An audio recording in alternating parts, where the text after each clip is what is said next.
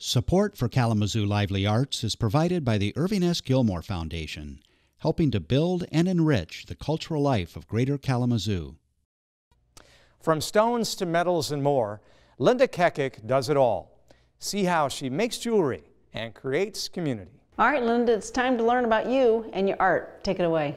Okay, I teach glass art and in jewelry at the Kalamazoo Art Institute. I've been doing that for about 4 years. And I started out as a fused glass artist about 10 years ago.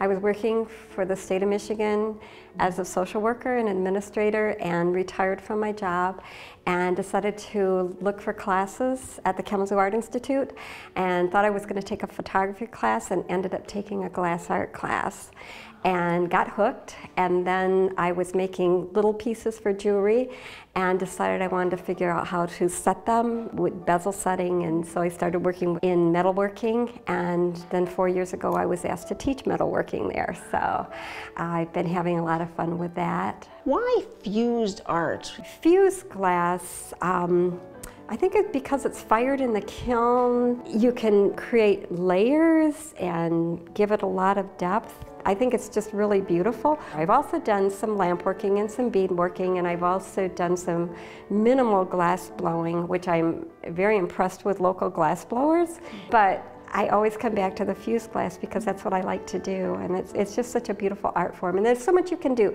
from a little tiny pendant to a big sculpture and bowls.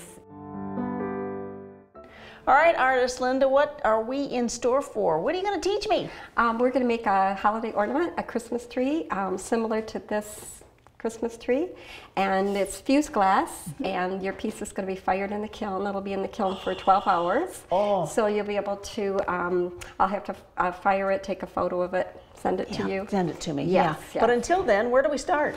What I want you to do first is just learn how to cut glass, which will just take a minute. Okay. When you cut glass, you press down hard and do one score like that. Did you get it? Mm-hmm. Okay. And then you take the running pliers and snap it, and that's how quickly you I can do this. Left-handed. Yeah. Here we go. Find my special place here. Ooh, let's dig in. Okay. And then, oh, did I get it? Mm-hmm. And then I do this, and then squeeze it. Squeeze it, and it cuts. Oh, so you learn how to looks cut, like cut Indiana. glass. Go ahead. What's next?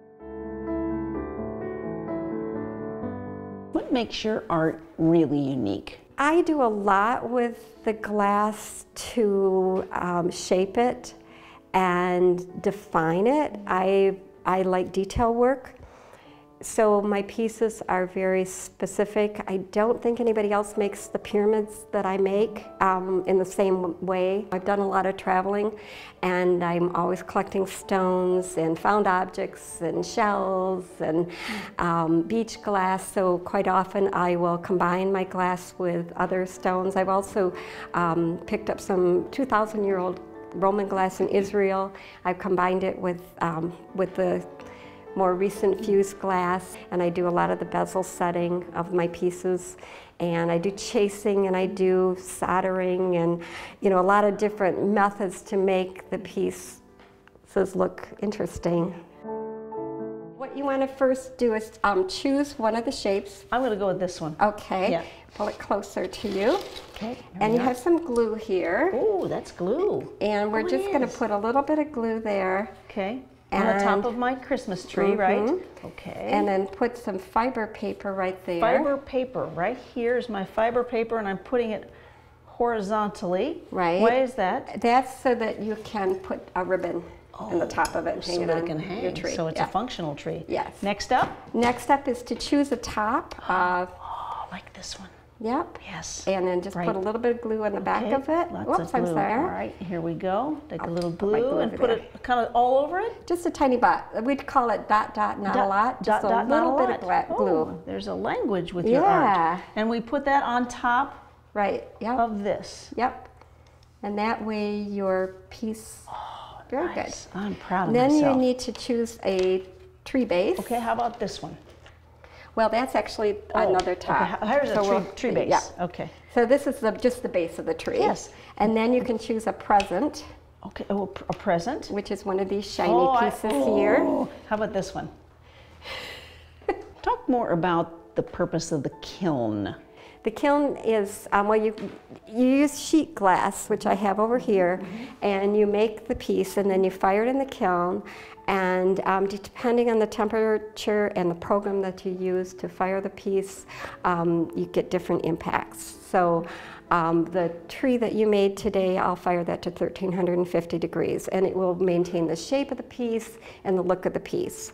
Now, a lot of the jewelry that I make, I'll fire it to 1500 degrees, and that will change the shape of the piece, taking a square piece, making it round. Glass wants to be 1/4 inch thick, so it will shrink up to that size. So when you use the kiln, you have to know what you're doing, what type of a program, how to program the kiln so that you can fire it. Oh, this is fun. This is dichroic glass stringer, and you're going to see there's a shiny side right there. You're going to break it. Okay. And put a little bit just one? Well, I usually do 3 for a tree. So just break it here. Uh-huh. Got it. Yep. And then just put the glue on. More glue, dot my glue there. Actually, if you dip it in, if you dip that in, and then just put a little bit of glue on both ends. Of this? Yep. Wow, this brings me back to my childhood days. I know, isn't it fun? Okay, boom, and boom. Yep, and then make sure the shiny side is out right there. Will that glue be okay? It'll be fine. Okay, good. And then you can do a couple more if you want to. Yeah. All right, so we're set. I've made a Christmas tree. Yes. With the materials of? It's fused glass. Fused glass. Fused glass. Wow. Ho, ho, ho. Thank you very much, Linda. You're welcome.